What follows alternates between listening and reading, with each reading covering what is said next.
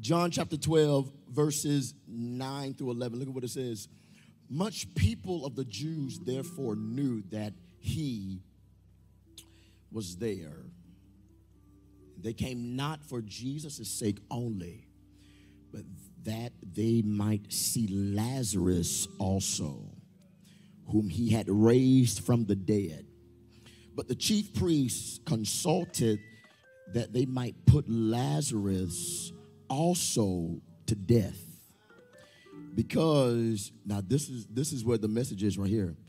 Because that by reason of him, not Jesus, but by reason of Lazarus, many of the Jews went away and believed on Jesus. Repeat after me. Let's say our confession. Give us the bread that we may be fed. In Jesus' name. Amen. You may take your seat. I want to preach from this topic, the issues of a resurrected life. The issues of a resurrected life. Yeah. Let's start out this way. In order to really understand our text here, I have to give you some historical background, some context to really understand where we are in our text today. My sermon is really going to be about 2 seconds long. Everything else is going to be built up and backdrop to where we need to go. But when we look at this, Jesus has been on a crusade. He's been on a circuit of healing. He's been healing opening blinded eyes and casting out demons, and he's been doing a lot of things that only Jesus could do. He's been doing things, been the miracle worker, the healer, the provider, the one that makes ways out of no way. He's been operating in the fullness of his ministry. But while he's on his circuit, he gets some news that his homeboy, best friend named Lazarus, is sick. He gets a note that he is sick, and what I find interesting is that when we typically would hurry because of this news, Jesus does the exact opposite. He responds in a weird way, because what Jesus does, instead of hurrying to end his circuit, he actually slowed down. He started to take his time. As a matter of fact, the Bible says that he stayed put where he was instead of making a rush to get back to his friend that is now sick and seemingly sick unto the point of death. What he does here is very interesting, and I hope it blesses you when I say this. That reason why Jesus has to stay put when the situation looks bad is because it's not bad enough for him to get the glory. Now, a lot of you get upset because Jesus does not come when you want him to. But the reason why Jesus loves to show up at the last minute is because he does not get glory when it's not bad and it's not at its worst state. Jesus loves to show up for you when everything gets to the bottom of the bottom, the low of the low. Because check this out. Watch me. He can't get glory if the situation can be fixed. He wants to take an unfixable situation and put his glory on it, because watch this. What looks bad to you is an opportunity for him. Can I tell you, and hear me as a prophet of the Lord, you are not in a bad season. You're in an opportune season. You're not in a bad season that's going to drop you off the edge of life. You are in a space that God is going to show himself in a way that you've never seen before. Let me tell you what your problems come to do. Your problems do not come as problems. Your problems do not come as punishment. Your problems actually come as doorways. Yes, your problems, even though they get bad as bad can get, they come as doorways. Watch this, because you will not know the signs of God that you do not know until there is a situation that shows you that he can be exactly what you need. Let me prove my point. You wouldn't know God could be a healer until you got sick. Hey, you would know God could be a provider until the Lord had to step in and do what you didn't have the resources nor the funds to do. It takes a situation to get bad enough for him to be able to show himself in a new way. Take your seat. But he starts all the way from many verses of this chapter. He does something when, y'all forgive me, I don't have no notes, so y'all know how that's going to go today. In many verses, he starts talking around the bush. He doesn't really start talking about the sickness, but he starts saying weird things like, well, this sickness is not unto this. It's actually for the glory of God. What I love, and I hope y'all can praise God when I say this, what I love that the Lord does, he never sees your situation from your perspective. What? Y'all miss what I just said. He does not have to see your situation the way you see it. I know it looks like depression to you, but actually it's really joy in the making. He does not view your situation the way you do. He steps outside of your situation and views what he's going to make it into. And we know that all things work together. Help me. Work together for the good of them that love the Lord. Yes, he says this sickness is not unto death. He starts talking some weird situations and weird stuff.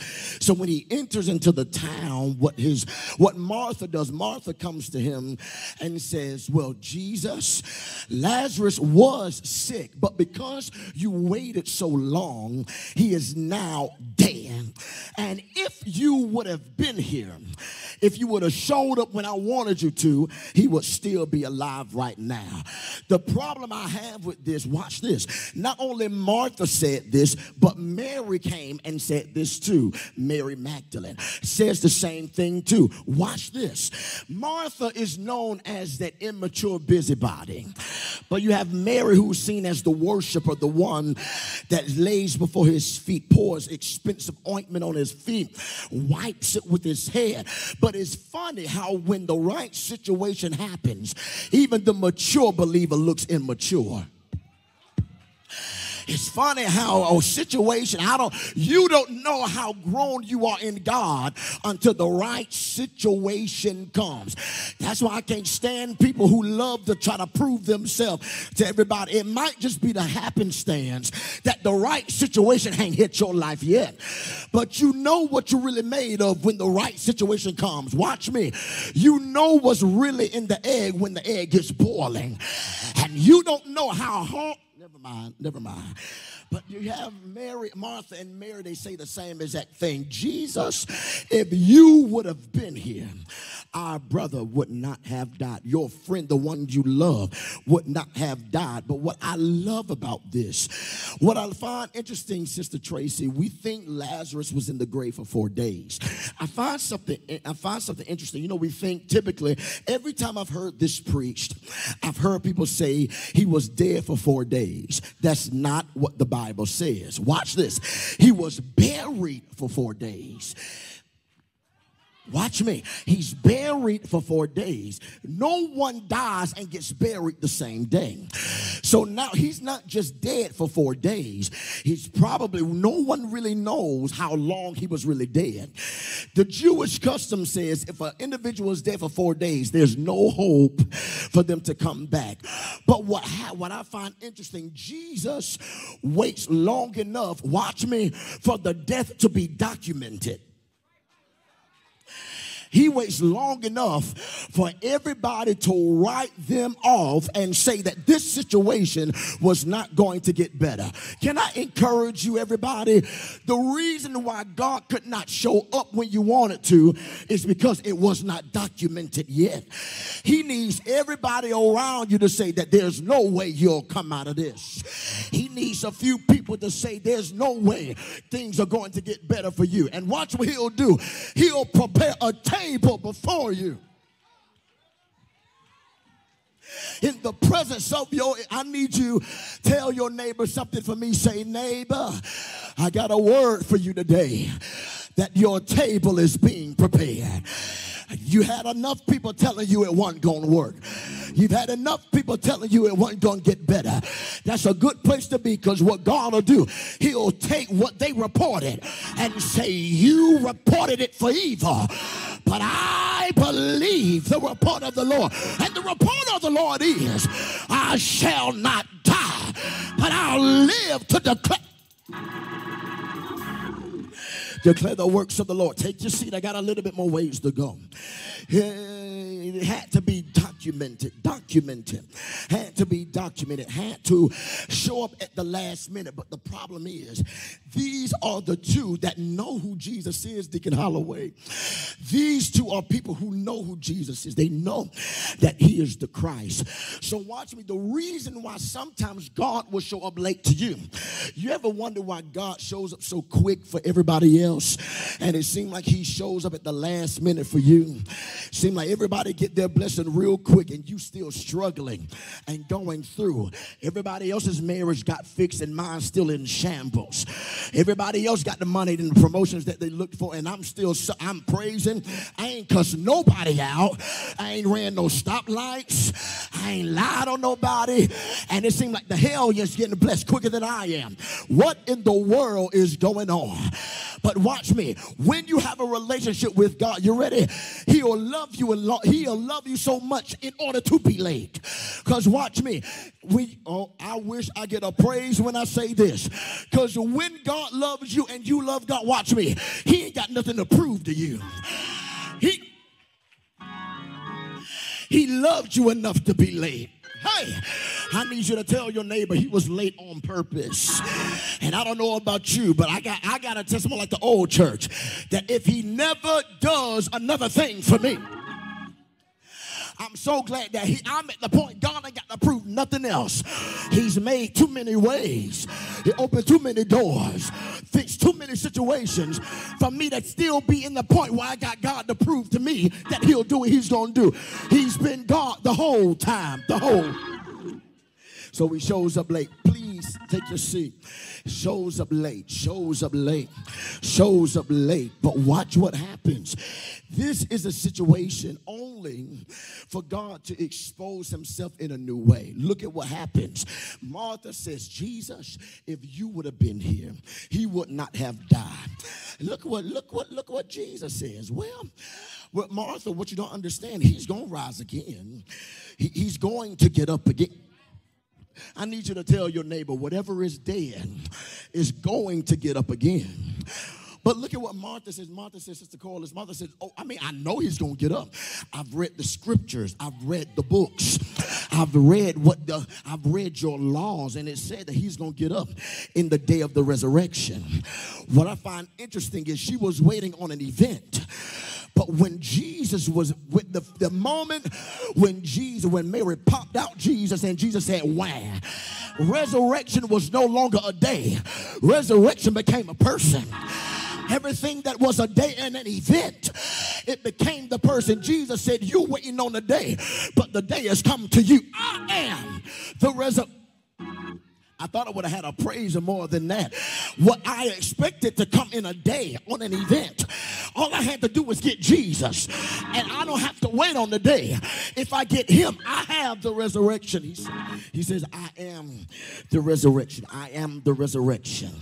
You waiting on a festival. You waiting on a day. You waiting on a church service. You waiting on an event. But I think I could be in my shower and the resurrection can step into where I am. He is the resurrection. Yes, he is. He is the resurrection. But watch me. What I find interesting now is that when he shows up, Mary then comes and says the exact same thing. The mature believer says, well, Jesus, if you would have been here, Lazarus would not have died. Look what Jesus said. I love what Jesus does. Watch this. He says, show me where he is. Because as long as you hide it, God will never heal it. He said, show me where it is. Show me where that thing died. Show me where you stopped believing. Show me where you lost your faith. Show me where you lost your trust in me. Show me where the hurt happened. Show me. Because if you can reveal it, I can heal it. Show me where the dead thing is. They go. And what I love about this thing tears me up every time I read it. It's one of the most powerful scriptures I've ever read in the Bible. It's one thing that blesses me every single time I get into trouble, every single time I get down and low in life. When she shows him where Lazarus is, Jesus does something very interesting. It's the first scripture we all learned, and I hope you know it. Jesus wept. Now, you don't know how to praise God for that. You don't know. He said, Jesus wept. Jesus wept. Now, what I find interesting is, now, the simple revelation to that is, Jesus exposes his humanity. Yes, he is God. His divinity is Christ. But he is so much of a God that he's too hard to believe that he's a man. And he's too much of a man to believe that he's God. He's so Jesus that he can't be Christ, but he's so Christ that he can't be Jesus either. He's 100% man and 100% God. And he says, I am the resurrection as God, but Jesus, the man, comes and cries. We have not a high priest who can't feel what I'm going through. I love that. But the good revelation to this, that's the easy one. The revelation I love about this, Elder Gwen, is the fact that when the Bible says Jesus wept, it actually translates to mean a word groan. Let me make this a new. Let me correlate this with something else. Paul said that when we pray, there are groanings and moanings that cannot be uttered. So when Jesus wept, it was not like a no. It was more like a groan that came from his belly. The reason why I know that is because when he gets to the grave, he says, thank you that you've heard me. Now, when did Jesus pray for Lazarus? The only time I saw where he did something is when he groaned. Now, I'm finna get a little old school, because what I can't stand about church, we love to pray cute prayers, and we love to be cute when we go before God. But there's some ugly situations where you just don't have the words to say. There's some situations that get real bad when I can't find the words to eloquently express how I feel. So I just got to go to God and say, oh! I know that's too old school for y'all. We love to be cute. But there's sometimes you just got to go down to your knees and say, oh, Jesus. I don't know the words to say, but I got a groan in my belly. I wish the Lord will raise up a groaning church.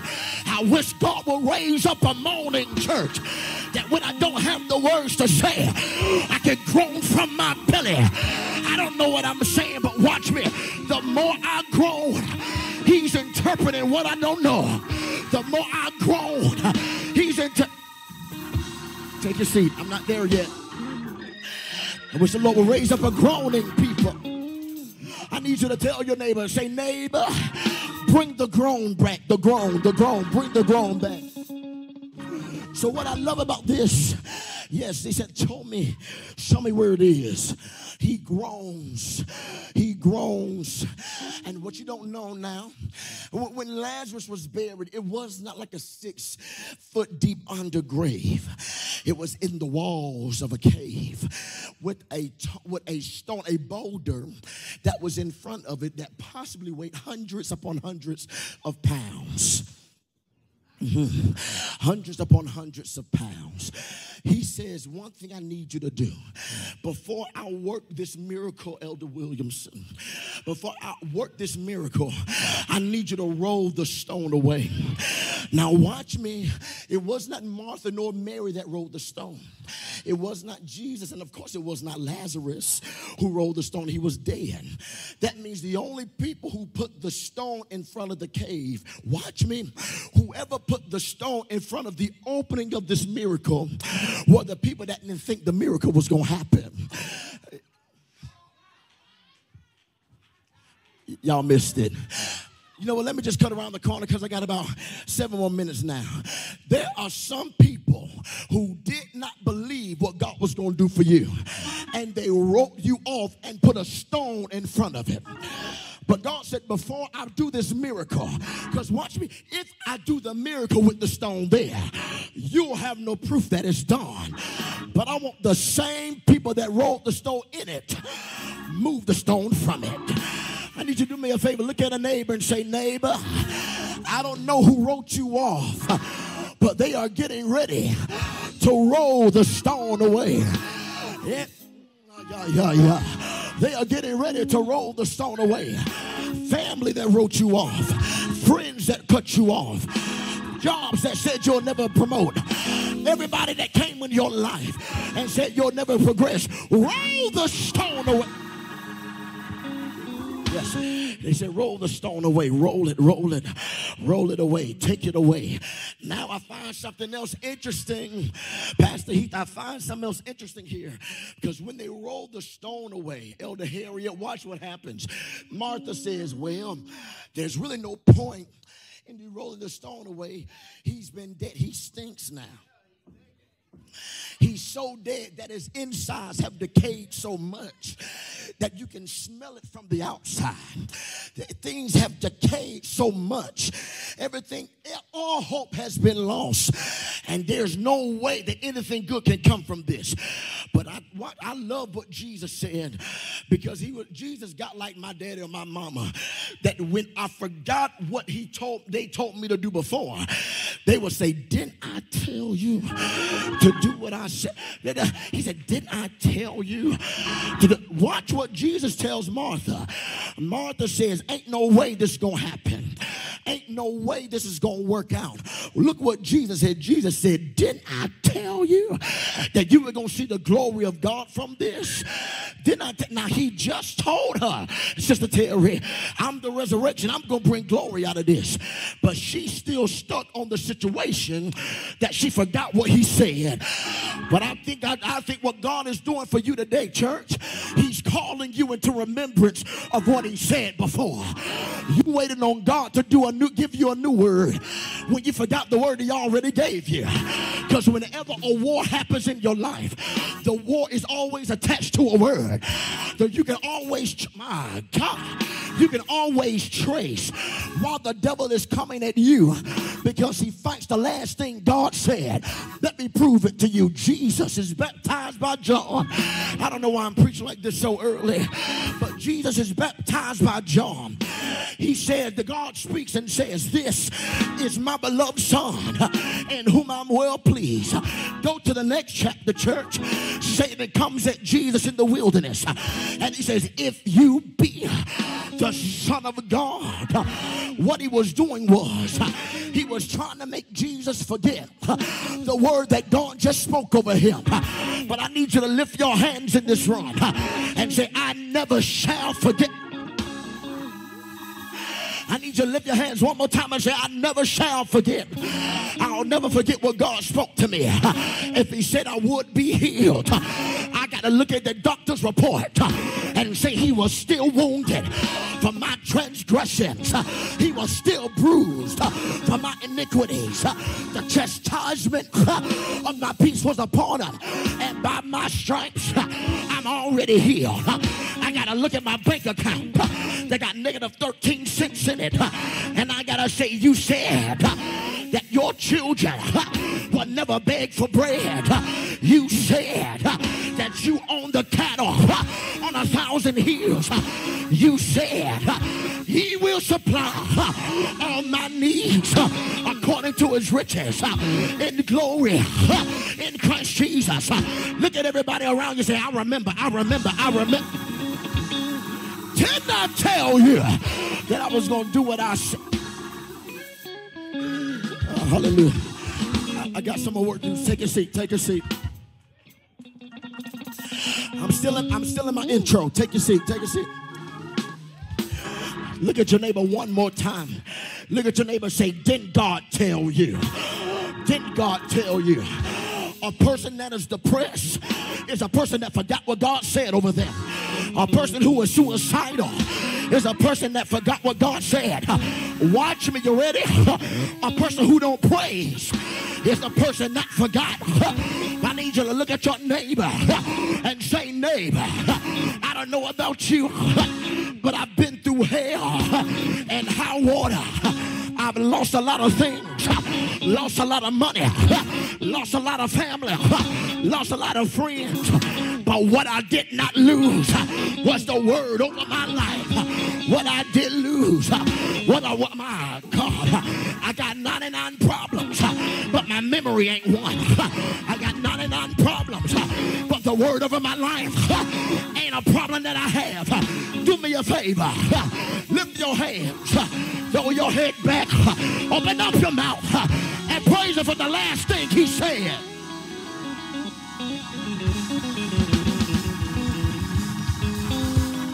Hallelujah. All right, take your seat. Take your seat. But what, hey, I feel the Holy Ghost in here. What I love about it now is when he goes to the tomb, they open it. And what you think him coming out the grave is the miracle. No. He stinks, which means everything in him has decayed. Everything in him has shut up. But all he had to do was say, Lazarus, come forth. And watch what happens. What the word first had to do was speak and pump his heart again. And then the heart made blood run to the rest of the things. He was brain dead, but the brain had to open back up. But watch what he does. He could not say come forth because he is the resurrection. If he would have just said come forth, a whole bunch of dead men and women would have started walking out of their graves and coming forth. But watch me. This is why I'm so glad that what the Lord told me to tell you while I was on the way here from the airport. He said, tell them I'm getting ready to give them a personally tailored miracle. This miracle, your neighbor can't get it. This miracle, your family can't get it. But this miracle has your name on it. I need you to tell your neighbor, say, neighbor, what God is giving to me, you can't get it. But what has my name on it, it's already mine. It's tailor-made miracle. It's a custom-made fit. It's a He says, Lazarus, come forth. And here comes a dead man walking now, Brother Holloway. He has been dead for a long time now. Skin is probably decayed now. Skin is probably rotting. Ain't nothing good looking about him. But when he comes out the grave, he don't come out looking like a dead man. He come out looking like he got a new body. Because if any man be in Christ, he is a new creature. All things are passed away. And why am I preaching like this? And behold, all things are made new. Do me a favor, look at a neighbor and say, neighbor, you don't understand my real testimony. I really should look like what I've been through. But all it took was for God to call me one time. All it took was for God to call my name one time. And when I responded, I walked out of my grave. I walked out of my sin. I walked out of my struggles. And I came out as a new man. But look what he says. Look. I gotta calm down. But look what he says here. He says, now what I need you to do, to all of y'all that did not think he was going to come out of this grave, walk up to what you think stinks and take off those grave clothes. Can I tell you something? Your grave clothes are not your responsibility. It's the my God. It's the responsibility of everybody that documented your death. It's the responsibility of everybody that documented your demise. They loose him and let him go. But here's my message now. All that is my intro. When he comes out of the grave,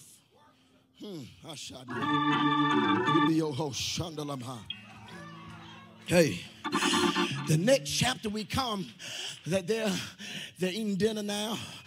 They had them restaurants in Atlanta, you know, the one we talked about. They eating. Jesus is eating dinner now. And watch me, it ain't just Jesus that's eating, but Lazarus is sitting right by him. Lazarus is sitting right beside him. The one that was just dead is sitting there eating with him, is sitting at the table along with him. Now, what I love about this, watch me, they had a hit out on Jesus. They wanted to kill Jesus. They wanted to stone Jesus. They wanted to get rid of Jesus because too many people were being changed. Too many people were being delivered.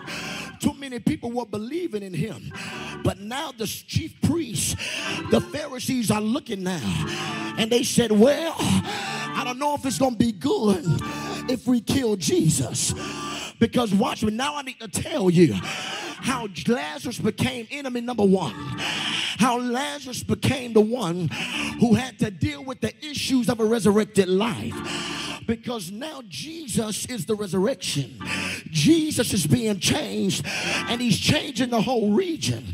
But now if we kill Jesus and keep Lazarus alive, we got somebody who is the proof to who Jesus was. And the issue with the resurrected life is that you can get rid of Jesus, but you can't get rid of my testimony. You can get rid of Jesus, but you can't get rid of what he did to me. Because, oh my God, I need you to do me a favor. Look at a neighbor. Professor Jordan, I'm finna get on your case. Do me a favor, look at a neighbor and say, neighbor, my name might be one thing, but today my name is proof. I am the proof to who Jesus is. You can get rid of the gospel. You can get rid of Jesus. But as long as I'm still alive, the message of Jesus is still that he can heal. The message of Jesus is still that he can deliver. I don't have a praiser yet. It's because you ain't seeing yourself as Lazarus.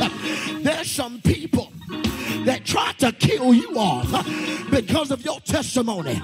They try to hold you back to who you used to be. They try to hold you back to your grave clothes.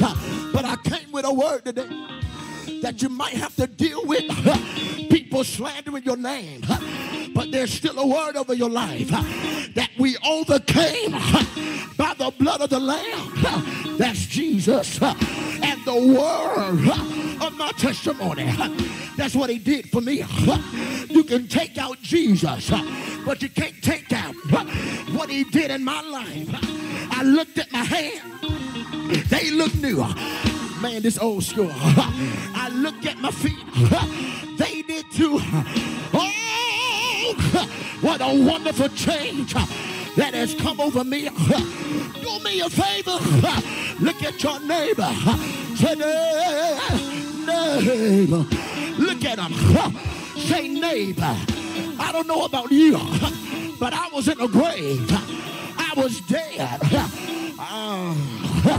Tell your neighbor.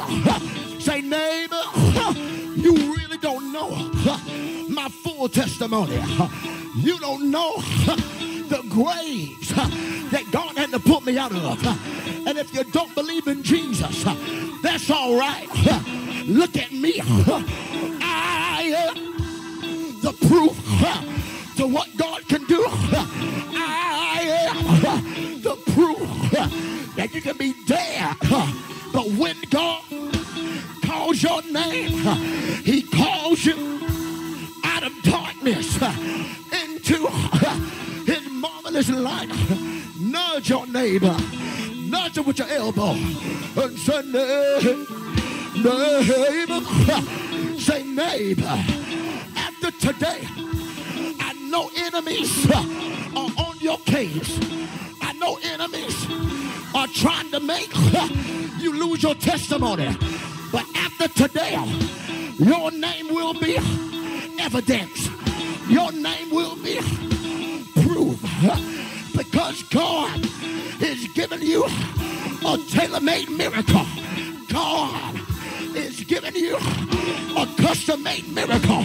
Your name is Lazarus. He called you out of the dead, rolled away your grave clothes, and now you're seated in front of your enemies that want to take away your testimony. They want to take away your testimony that God can heal. Take take away your testimony that God brought you out. But after today, even though you got enemies coming against your resurrected life, they can't stop your testimony. Because from your testimony, God getting ready to take you higher. Do me a favor, lift your hands and lose yourself. If you really remember what God brought you out of, if you really remember what God pulled you out of, do me a favor, lift your hands, throw your head back, open your mouth, and if your name is Lazarus, give him an alive praise. Go, go.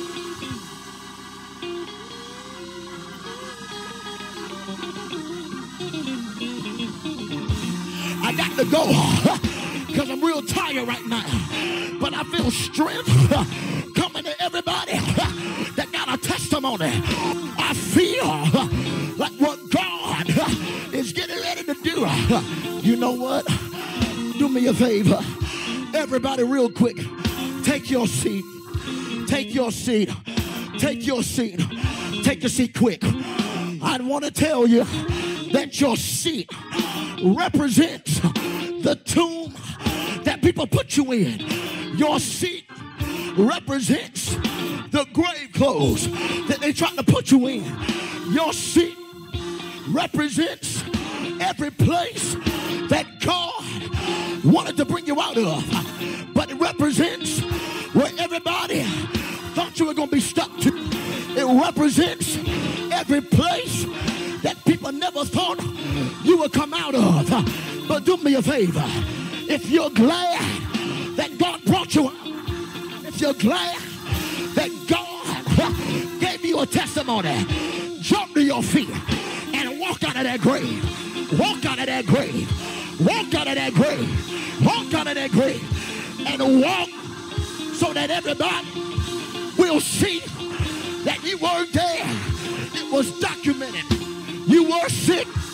It was documented. You were broke. It was documented. But God,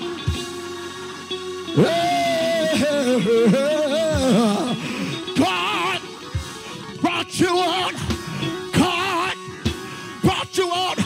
And I'm seated in heavenly places with him. I'm seated in heavenly places. And I can't come down because I have a testimony. And because I have a testimony, no weapon